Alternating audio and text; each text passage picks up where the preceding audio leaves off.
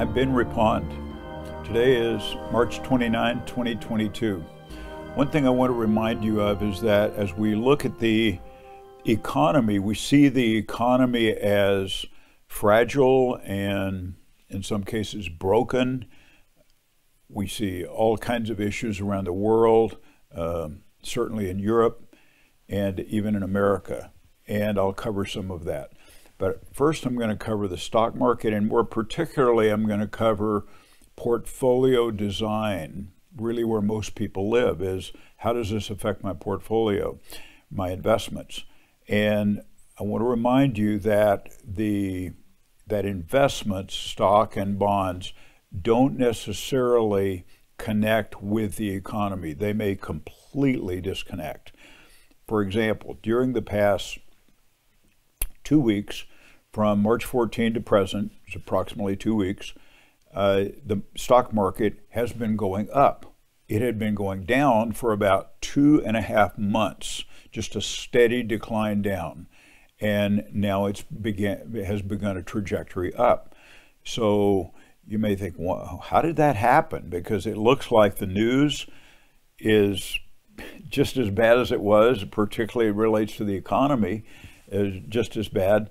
But the issue, I think, and I pointed this out before, the issue is that the market sensed uncertainty around the war in Ukraine. And because there was uncertainty there, that sent the market on a steady decline down. A couple of weeks ago, I think investors, particularly institutional investors, began to see some glimmer of hope out in the future that maybe things are going to be resolved there. And that sent the market up. It has not changed our fundamental economy, I don't think, and it may not. We don't really know enough yet to know what's really going to be the outcome of the war. But just that the market had begun to be oversold, so it was looking for some reason to go up. But I just want to point out that the market and the economy can be very disconnected. So if you see some good news in the economy or in the market and it doesn't match the economy, realize that can happen. The first thing I want to begin with is what is called the 60-40 portfolio. Another word for this is the buy and hold portfolio. Most of us are familiar with one of those terms. I saw this article. It was on the 60-40 portfolio doesn't work anymore. And I'm going to cite some other sources for this. So I've begun to see articles about this. And I've been saying this for some time, but to see this occur in blogs and in the financial press is interesting that others are picking up on this. So when they say this, I'm going to unpack this a little bit. When they say the 60-40 portfolio doesn't work anymore, what they're saying is that the bond portion, particularly the bond portion of the portfolio, is not working the way it's worked for the past 39 years. And I'll explain that in just a minute. So what you're left with, if you really sort of give up on bonds and say this is just, they don't fit inside of the portfolio, they are the 40 of the 60-40. So that's a big portion of the portfolio. And so when I say that, then you're left with, okay, you've got the 60. So that's all you've got left. You think, okay, that's even more volatility and more risk. So let's go into this a little bit. I want to explain this and why this is. So if you're in a traditional portfolio put together by a traditional advisor, then you are probably seeing, particularly if you've looked over the past, probably the last 3 months, you will have seen abysmal returns or pretty bad losses because bonds have not been there to protect against equity risk. So this chart I've shown before, but I want to show it here because it has a place right here. This is a chart that goes all the way back to 1926 to present. It's a macro chart showing macro cycles. And these are interest rate cycles and showing the trend of interest rates and the trend of bond yields and bond prices.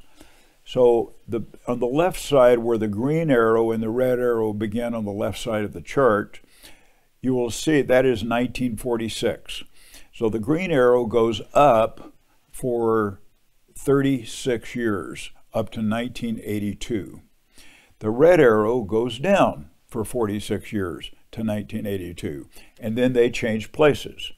Then the red arrow goes up, green arrow goes down. So the green arrow that goes up initially, that's interest rates, and in this case, it is actually bond yields.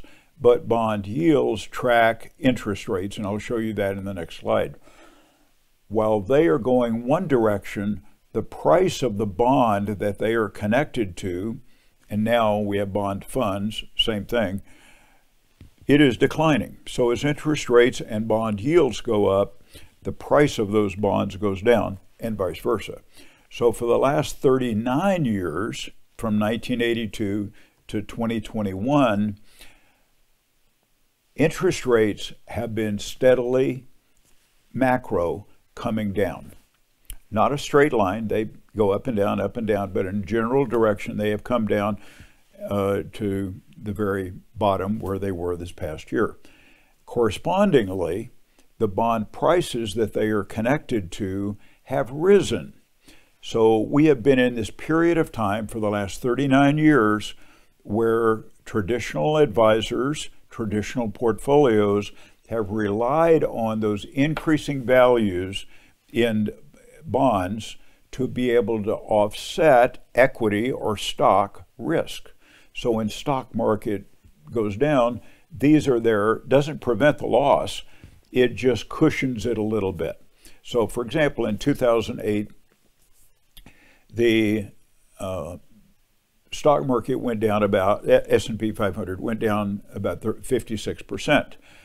In a 60-40 portfolio, just an example of one, the market went down somewhere between 25 and 35%. That's still a lot. But so they don't completely eliminate that risk, but the stocks did not go all the way down to 56%. So there was a degree of cushioning there. And so that happened in this period of time, this last 39-year period. So this chart shows that we're ready for the next cycle. And the next cycle, we are now starting to see that interest rates are on their way up, and I'll show you in just a minute. The next slide shows this is interest rates. So the last slide was on bond yields, and I said that bond yields track interest rates and vice versa. And so in this chart, you can see it's a long chart. It's a 300+ year period of time from the Bank of England going back to 1694 to present. So you can see not only this last 75-year period of time from 1946 to present, made up of two very large macro cycles, interest rates going way up and interest rates coming way down. Again, think bond yields going way up, coming way down. And of course, bond prices moving the opposite direction. But you can also, to put it in context, before World War II, you can see the degree to which central bank intervention, in this case the Bank of England, was involved, and then the period of time for 140 years before that where they were not involved. So central banks, in our case the Federal Reserve Bank, has a big part to play in how interest rates go up and how they come down. But here we are at the very bottom of the black arrow, and we are now on our way back up, in my opinion, and in the opinion of Russell Napier, financial historian, that we are in for another long macro cycle of interest rates going up. That doesn't mean they will necessarily take 30 to 40 years to go up. He said a decade to a decade and a half, and I think he was being conservative. It could be beyond that. We don't know. That's all projection. So you could say 1 to 3 or 4 decades, but a long period of time, not 2 to 5 years, much longer period of time where interest rates will be going up. The next slide shows these are the rate increases, projected rate increases that the Fed and other economists are saying that interest rates are projected to increase both this year and next year and beyond. So this only gets us up to 2%. So this is not, if the mean from that previous chart is 5%, 2% is not a lot. Well, you may think, I think, of why has the Fed all of a sudden decided to do something about this? The reason is because they are trapped. They're in a box, and the problem that they have is that if they raise interest rates, yes, that will counter inflation, and that's what these are intended to do, is to counter the rate of inflation. So I do expect inflation to come down. We don't know how far and how long it's going to take for that to have an effect. But they will raise interest rates as long as they have to get inflation in check and then to bring it back down. So agreed on that. The unintended consequence, the other part of the equation, which is why they have not done anything before now, is they know that historically when they have raised interest rates, it crashes the economy. If we go back to 1973, 74, or 79 to 82, those are periods of time where the market crashed about 50% because of rising interest rates to counter inflation. So I think that while inflation will come under control with these interest rate increases, the result will be a crashing stock market, a crashing bond market, and a crashing economy. And maybe you could even say what has typically gone with that is a crashing real estate market.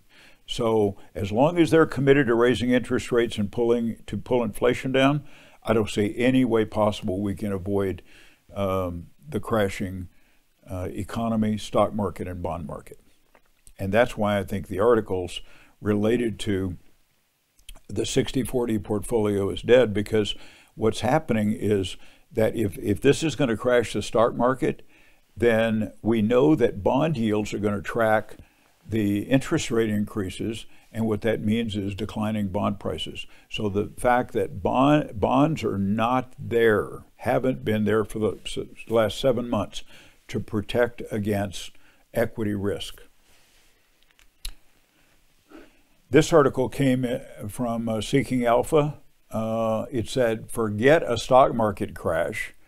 The bond market may collapse first. Sell TLT. And TLT is the exchange traded fund for long-term government bonds. And the article talks about this, exactly what I'm saying, why it is, and this makes up a lot of portfolios or a fund or ETF very similar to TLT, make up the what's intended to be the counterbalance to equity risk in portfolios. The other article that I saw was on CNBC, and the headline this is an op-ed piece.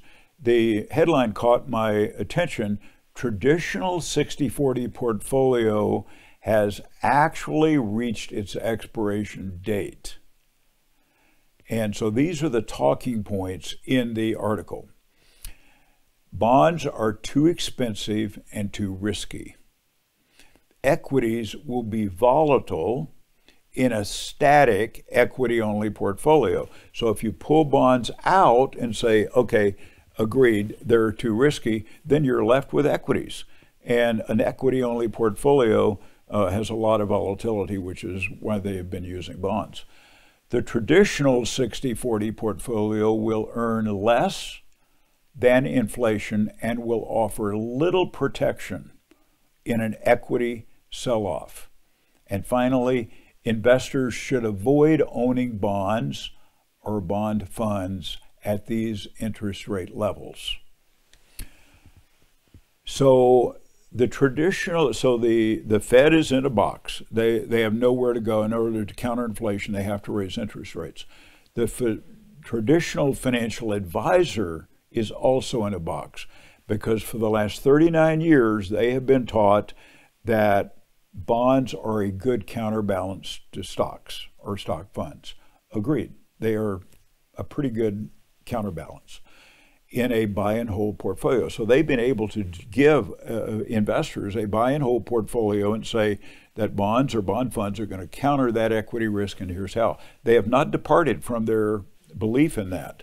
But I think we're in for a period of time, and investors are in for a long period of time, where the bonds and bond funds are not going to be there to protect against equity risk.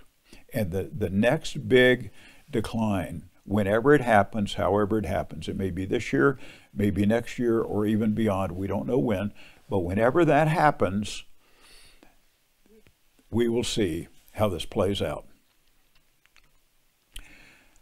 Last week I saw this article came out from Ned Davis Research. Ned Davis Research is the preeminent market research company in the United States. They are substantial.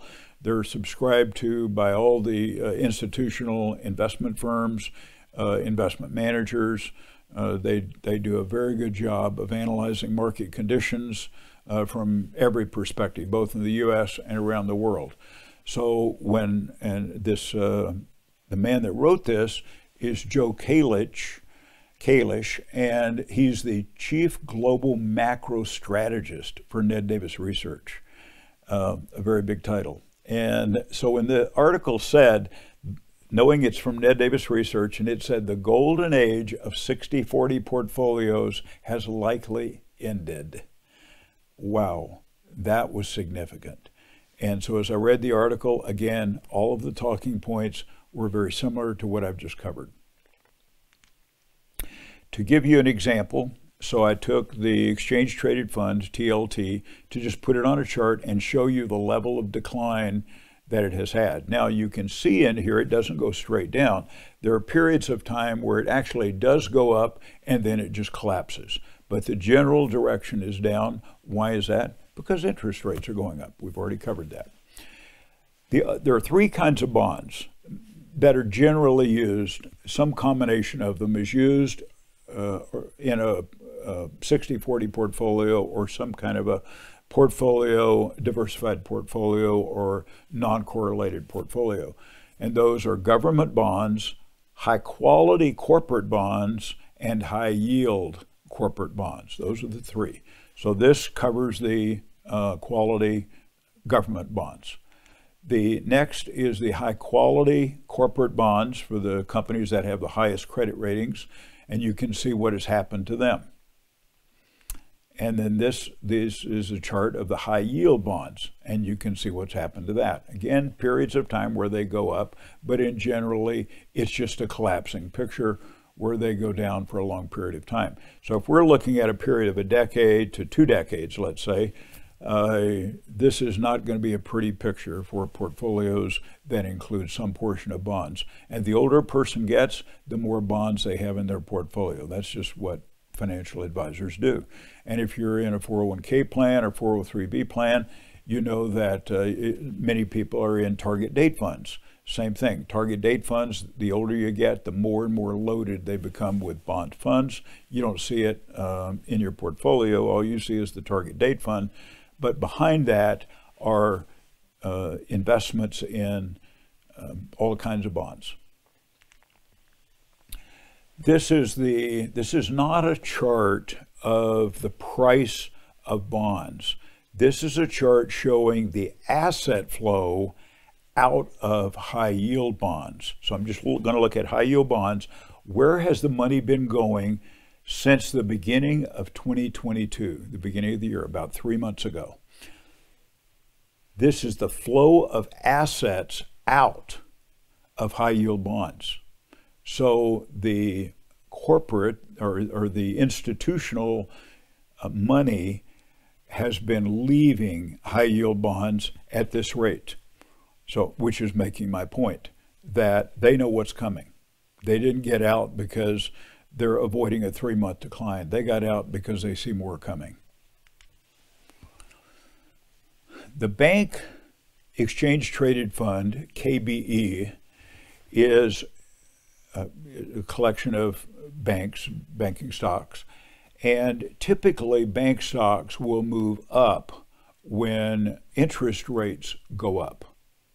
However, and that tracked very closely up until recently. And recently, they started to diverge. I find this very interesting. Bank stocks started to decline while interest rates are still going up. What somehow it is saying is that there's other kind of risk that's associated with bank stocks other than the traditional correlation between interest rates and bank stocks. This is a chart showing the composite value of the stock market. You could say the total stock market or even just the S&P 500 as it relates to the gross domestic product, GDP, the economic output of the U.S. economy. So the U.S. economy supports the value, should support the value of the stocks that are inside of the economy. They should move generally together. But what this chart shows is there are times where the stocks will actually surge ahead of the underlying economy. Because remember, this is not a chart about stocks. This is a ratio chart. So since the ratio should be correlated, it's not. There are times where the stocks get ahead of the underlying value, and there are times where they fall below the underlying value, which means they're selling at a discount. So you can see from the far right of the chart where we are today. Do you see that little decline at the very end of the chart from the red arrow? That very little decline, that was the last 3 months. The market went down around 10 to 15%. That's what that decline represents. Does it have a long ways to go before it even gets back to the mean? Quite a bit. That's when I talk about equity risk. That's what I'm seeing as equity risk. So again, buy and hold portfolios not only have bond risk, but now you can see the level of stock risk. So this is the 60 side of the 60 portfolio. At some point, if you believe in historical patterns and cycles, at some point that line has got to drop down to the regression line. At some point it's got to go below the regression line. Typically, it overshoots. It overshoots on the downside, and of course it also overshoots on the upside. It never seems to just track where the regression line is. So stocks have a long way to go down, but we don't know when. And we've seen the last couple of weeks where stocks have been on a surge up. We don't know how long that's going to last. Are we at the beginning of a new trend? We don't know until it actually occurs. We certainly, it has begun. Will it follow through and continue? Yeah, we hope so, but we don't know that for sure. This is an interesting chart because this shows over, since 2011, the green portion of this chart shows the degree of the returns, the S&P 500 returns. 14% of those returns since 2011 are driven by price to earnings ratio expansion. So the degree to which prices have gone beyond the earnings that support those prices, price to earnings ratio, the degree to which it's exceeded that value is represented by the green line. In other words, stocks have way overshot the earnings that support that, and the previous chart shows they way overshot the underlying economy that supports it as well. This is a chart showing the degree of onshore and offshore investments. Now, a lot of companies have their business is in the United States. There are other companies that are multinational companies where a portion of their portfolio, their business is offshore in other countries. The larger the company, the more you can see they are definitely multinational companies and have a lot of offshore holdings and a lot of offshore business. So this shows the kind of companies that the blue line represents, the kind of companies where their business is focused only in the U.S. The pink line shows those companies whose holdings include offshore business. So by just looking at the onshore-offshore aspect, you can see that the U.S.-based companies have done better than those non-U.S. based. So for example, if you were to look at the Dow companies, the Dow Jones Industrial Average, those companies primarily have offshore holdings. You look at the S&P 500, quite a bit of those have offshore holdings. I would say they tend to be in the area of value stocks as opposed to growth stocks. So value stocks, I think, have more offshore holdings. And so that has been, and we'll see from in future charts, where the value stocks have begun to underperform. And this is another way of saying that. When you take those two lines and you put them into a ratio chart, that's what this chart is. It shows the ratio numerator, U.S.-based companies, U.S. Doing business solely in the U.S., and denominator, those including the U.S. but doing business also offshore. You can see what that ratio looks like. So it begins to exaggerate that difference, and you can see the degree to which U.S.-based companies are way outperforming, significantly outperforming those that have offshore business interests.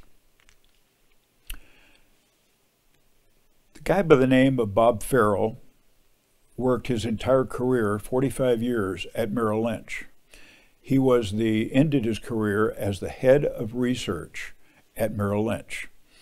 And he is known for, he's not known for that 45-year career at Merrill Lynch. What he is known for is he developed, over that long career, he developed 10 rules for investing. And they're known as Bob Farrell's 10 rules for investing. You can look them up, they're pretty well known. And so as I went through those, I thought there were 6 of them that I isolated that are pertinent to today and would be good for us to hear those 6. So bear with me, I'll read these to you, and I'm not going to really comment. I'm just going to let you think about what he's saying here. 1, markets tend to return to the mean over time. Excesses in one direction will lead to an opposite excess in the other direction. There are no new eras. Excesses are never permanent. Exponential, rapidly rising or falling markets usually go further than you think, but they do not correct by going sideways. Fear and greed are stronger than long-term resolve. And 6, when all the experts and forecasts agree, something else is going to happen. You undoubtedly know that food prices are up. They're up substantially. Look at what it costs to go shopping. I'm not going to belabor that point. We all have our own personal experiences. We know that part of this is a supply chain shortage or a supply chain issue with cost of transportation. Ships in the harbor can't unload their freight, various agricultural issues, perhaps some weather-related issues, perhaps even the war in Ukraine, which is Ukraine and Russia are both definitely substantial producers of wheat and all kinds of commodities. So multiple issues, it's a complex issue, but we know that we are in a supply chain issue, and you have probably read that there is a food shortage, and more specifically, a coming food shortage. And what will that mean to us? This article came from CNN. I saw it said the war, meaning Russia-Ukraine, has brought the world to the brink of a food crisis. It is being talked about both in Europe and in Africa, but in Asia, other parts of the world, Australia for sure, because of the natural disasters they faced, that there are food shortages, and it is projected that those shortages will expand and become even more. In this, if you're interested in what's going on in Israel, there's this blog, Israel 365 News, which is very solely focused on Israel and the impacts in Israel. And it caught my eye. It said, Israel heeds Joseph's advice. Stocks up on wheat for upcoming famine. So Joseph, a character in the Bible, in the book of Genesis, the son of Jacob, the great-grandson of Abraham. So he's in Egypt, and he is telling the Pharaoh, interpreting his dream and saying, you're going from these years of plenty, abundance, and you're going into 7 years of famine. It didn't look like famine, but he said, your dream is telling you that you're headed into famine. So the Pharaoh, at that time, he listened to Joseph's advice and began to stockpile wheat, which was their primary source of food, a key ingredient in food. And sure enough, the 7 years of famine occurred. Joseph ended up getting promoted to the second most powerful person in the country of Egypt, second only to Pharaoh himself, because his interpretation of the dream was precise. When I read the article, and by the way, this is what it says in Genesis 41:36, let that food be a reserve for the land for the 7 years of famine which will come upon the land of Egypt, so that the land may not perish in the famine. So I read on the article, the Secretary of Transportation for Egypt. So this, I moved from kind of this biblical reference over to a secular reference. The Secretary of Transportation for the country of Egypt has made a decision. I think she might be thinking, about their history. There's something coming here. So she has made a decision to allow ships coming into Israel priority in unloading. So any ship that's waiting to unload its freight is put to the side and allowed ships carrying food priority. And Israel is preparing itself for famine because they see something coming. The impact of Russia and Ukraine is going to have a definite impact throughout Europe, and it's definitely going to have an impact in Egypt or in Israel. And Israel is preparing itself for maybe a period that goes back a few thousand years. Thinking of Russia, a lot of the images we have from the press, whatever our news source is, the images relate primarily to Ukraine. But I did some digging on what's going on in Russia, and this article appeared. Russia's ruble, their currency, worth less than 1 cent in U.S. currency, less than 1 cent after the West tightens sanctions. It dropped about 50%. It dropped half. So let's just say it's 1 cent. That means it was 2 cents. It dropped in half from 2 cents down to 1 cent. Not very good news, but either way, it's not good. And so their currency is in shambles. Their economy is in shambles. And who is this hurting? Is it hurting the ruling class elite? Absolutely not. It's hurting the common person in Russia. And whatever's going on in this country, is it hurting the elites in our country? Of course not. It's hurting the average person. Russians are buying so much gold amid the ruble's collapse that the central bank in Russia halted its own purchases from banks. So the bank said, we're not going to compete with the Russian citizen, and so they allow the citizens who are buying all the gold they can get their hands on.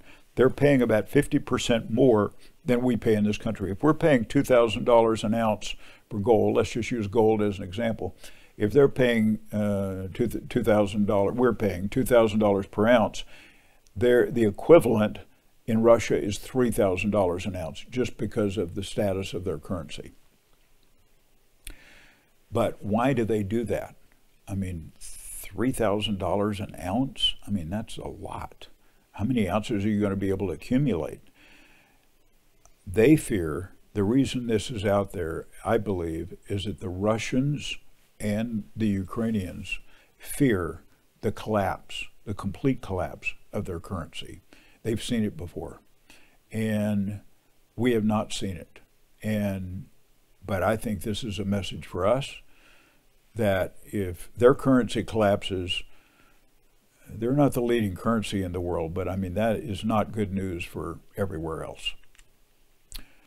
This article from CNBC, Russia's central bank, equivalent of our Federal Reserve Bank, more than doubles interest rate to 20% to boost the sinking ruble.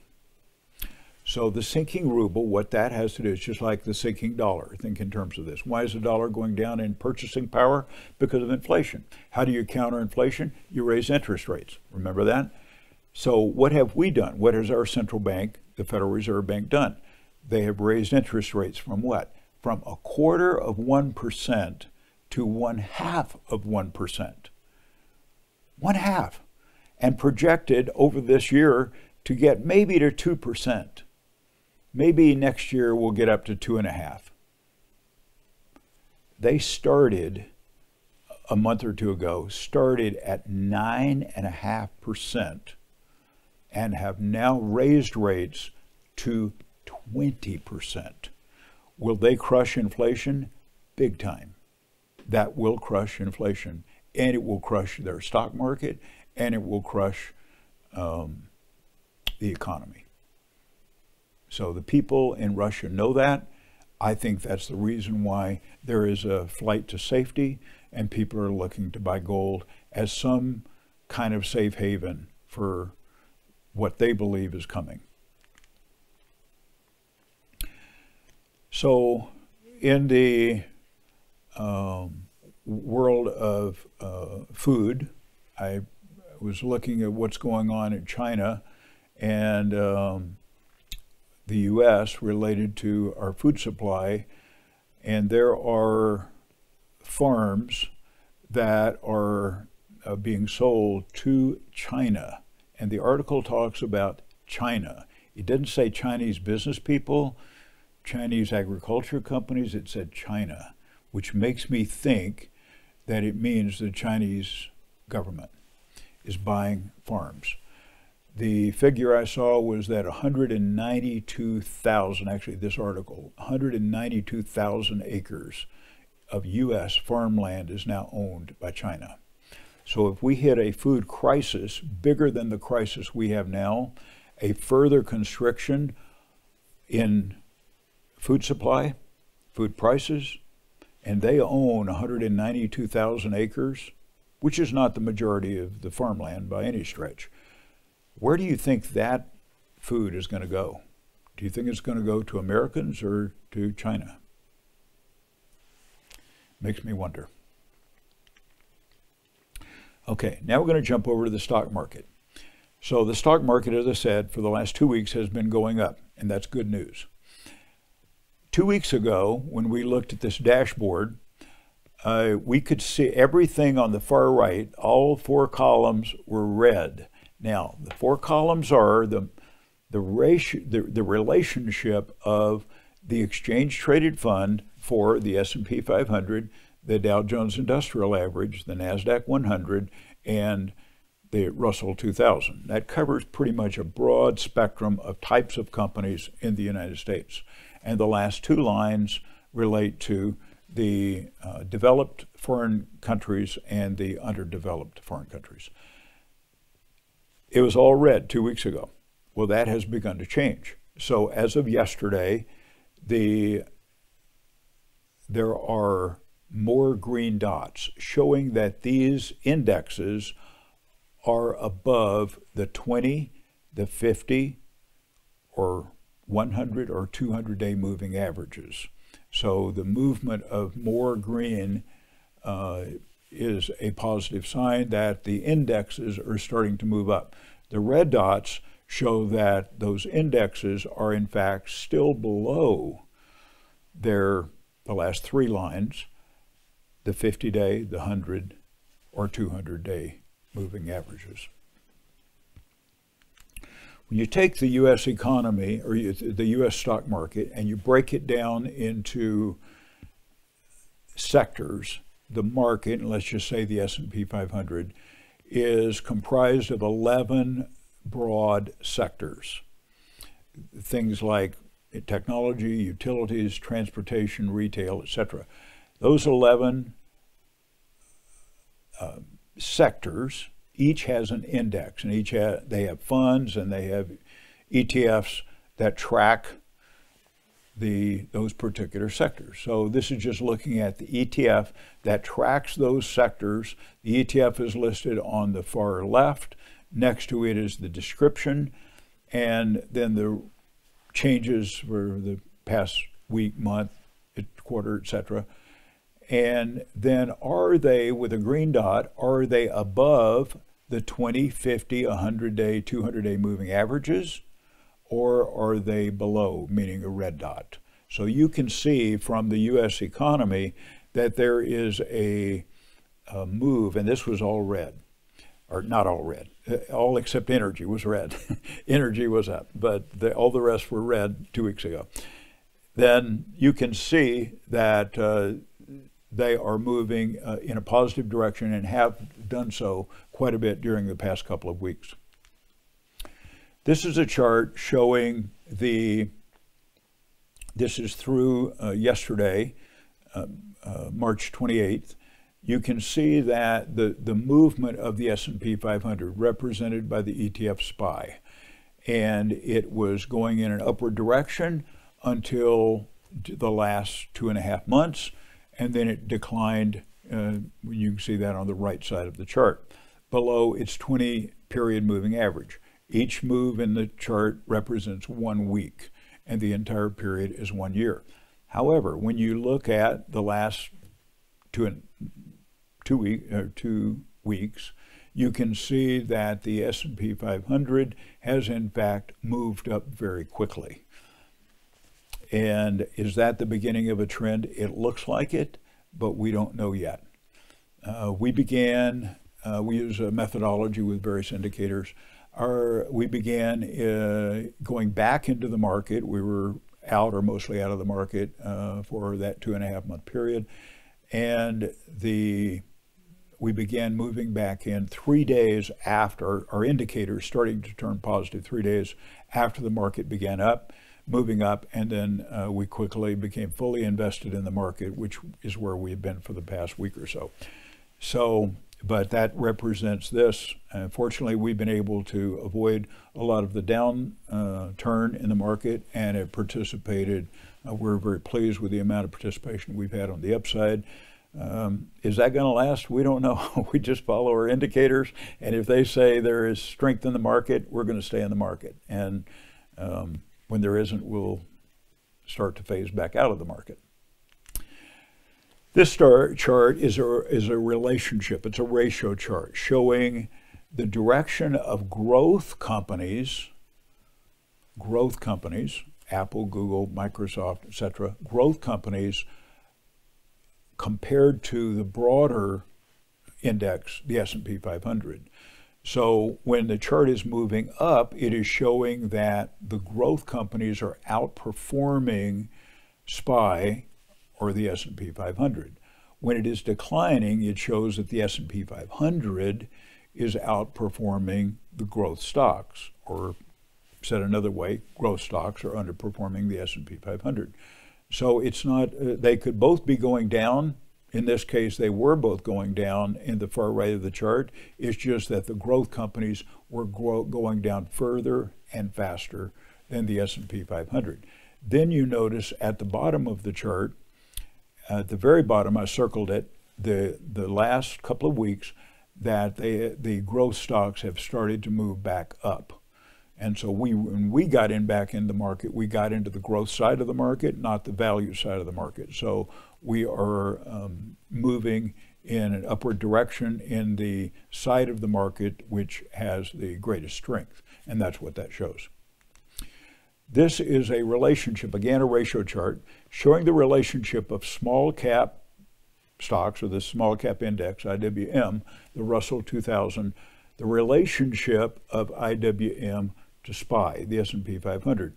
And so for a year, you can see that the small cap stocks have underperformed, whether the market, the stocks are going up or they're going down. It is doing worse than, generally speaking, the S&P 500, and nearly all of that time has stayed below its 20-period moving average. Pretty interesting. We've talked before about the long-term government bond, TLT, or the bond ETF, TLT. And this shows, this is not a ratio chart, this is just TLT. It's a 24-month period, not a 12-month period, and it is a weekly chart. So you can see, and I kind of showed this earlier in the previous slide, you can see the direction of TLT. It has had two long periods down, a short term up, and then just a collapse. It has not been there when it has been needed to counterbalance equity risk. I'm going to show gold, and then silver, and then I'm going to show the ratio between gold and silver. So and it's kind of all over the place, but you can see the general direction for 24 months for the ETF GLD is in an upward direction. And the last couple of days, it has turned back down and it has started to turn negative, but I don't know if that's short-term or long-term. My son, Preston, describes to me, he said, "Dad, the gold and silver have higher demand than ever." And I'm thinking of that article about what are they doing in Russia. He said there's huge demand. And you think, well, why isn't this thing just going through the roof if there's huge demand? So a lot of people think that. And the short answer is it's being manipulated. A deeper answer is the banks are trying to accumulate as much as they can, and they're also trying to suppress the prices so that it convinces the average person to not buy gold, because buying gold or silver means you have some money outside of the banking system. The banks don't want that, and from what I can tell, the government doesn't want that. So that is your only avenue, not the only avenue, but it's the easiest avenue to have money outside of the banking system or the currency system, is to own physical gold and silver. This is a 24-month chart, very similar chart for silver. There's a difference between the charts, so I want to point this out. So when you do a ratio from silver to gold, not gold to silver, but silver to gold, what that means is that if it's going up, any period that goes up, that means silver is in favor. Any period that goes down, whether short-term or long-term, if it goes down, that favors gold.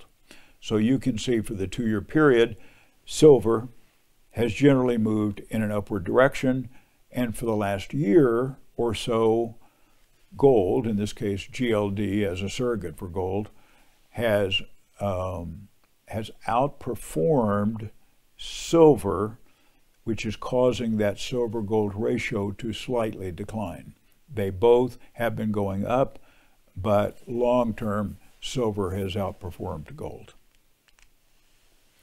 One of the measures of stock market risk is volatility. There is an index that tracks stock market volatility, and it's called the volatility index. And there's a symbol for it, a stock symbol called VIX, and it's called the VIX. And when it is going up, that means there is increasing risk in the market, increasing volatility. So you think of stocks going up. Well, if stocks go up, this is going down, and vice versa. So the VIX measured over, this is just a 3-month period of time. So I wanted to just point this out.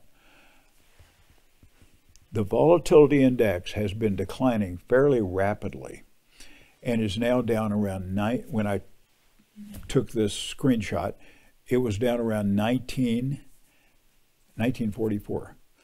I drew a black line at an area in the chart that it is generally thought that if the VIX, volatility index, is below that black line, let's say 24.25, that it is favorable to stocks. Stocks are increasing in value and risk has been diminished in the market. And so we're in a period right now of diminishing market risk, regardless of what you see about the economy or the currency or debt or anything else. We're in a period of decreasing volatility in the market as measured by the VIX. Interesting chart. Jump over to Asbury Research. Asbury Research has their Asbury 6 different indicators, and those have all been positive for the last week or two, which is, again, verifying what the VIX shows us as well. This shows the asset flows. This is not a stock chart or the relationship of stock performance. This is a function of where is the money going, the asset flows, and it's mixed. So some areas are, everything is generally positive. However, those that are the most positive are marked in green, that are the most negative are marked in red. So you can see it's kind of all over the place, except this is through Monday, I think it's actually through Friday, that energy has been the one sector in the economy of the 11. This is the one sector that has been the most positive for the last week, the last month, and the last quarter. Certainly for the last month and the last quarter. Although as the rest of equities have now started to go up, it is putting pressure on energy, and energy is actually starting to decline. So it'll be interesting to see next week if this weekly indicator for energy is still green. We don't know yet. This is the comparison between assets. It's a relative performance, not an asset flow, but a relative performance chart comparing different assets in the market. So I'll just go through this briefly, and I'm just going to touch on the ones that are all green. So, U.S. stocks or bonds? No question, stocks is, they've both been down for particularly the last quarter, but stocks have done better than bonds. Large cap or small cap? Large cap, obviously. If you've looked at the other slides, you know large cap is doing better versus small cap. And then the broad market, the S&P 500 versus the Dow, the S&P 500 has done better. And value stocks are more out of favor right now. The U.S. or developed markets or U.S. or emerging markets is the third box I've got, and the U.S. is clearly better than those, as you saw from the dashboard. And in the area of bonds, these are both negative, but which one is the least negative? High yield or corporate? High yield is the least negative. And short-term or long-term bonds, short-term is better because it just, if they're going up, it goes up less. If they're going down, it goes down less. So it's the least worst, I guess you would say. When you compare the U.S. to the world, the boxes that are indicated in green show the kind of overwhelming strength. In other words, is there enough strength to make it a green box or not? And the ones that are not colored, There is strength. If it says U.S., that means there is strength in the U.S., but not a lot. So the 4 countries that are stronger than the U.S.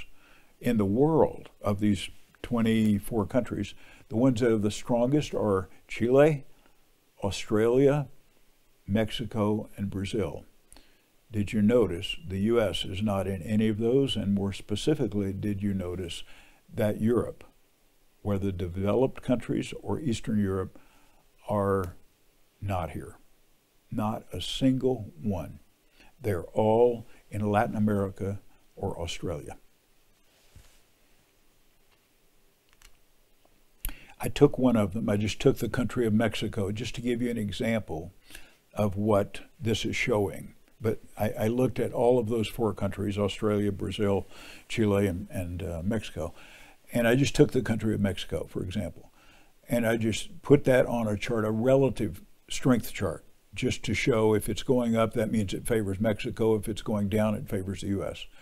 And you can see all the way back to November actually, late November, that the performance of the Mexican ETF, or the country of Mexico, EWW, is stronger, that much stronger than SPY, representing the U.S. stock market. And all 4 of those tend to look something similar to this. Gold and silver. As of yesterday, I told you that gold and silver have both just recently been declining. They have been on an upward trajectory, but now they've pulled back the last few days. The current price for gold is $19.24, down about less than 1% from a week ago. This is as of yesterday, the 28th. And silver, $25.07, down 1.5% from a week ago. I think that speaks for itself. If there can be resolution to the war in Ukraine, and I think we all hope there would be, if there's resolution to that, the one thing that's facing us right now is inflation. And the issue after inflation is going to, in my opinion, is going to be deflation, which means decreased asset prices in stocks, real estate, in my opinion, bonds, and job losses,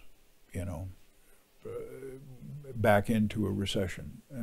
Hopefully not a bad one, but that's the other side. They have to deal with inflation, and as a result, there are some consequences.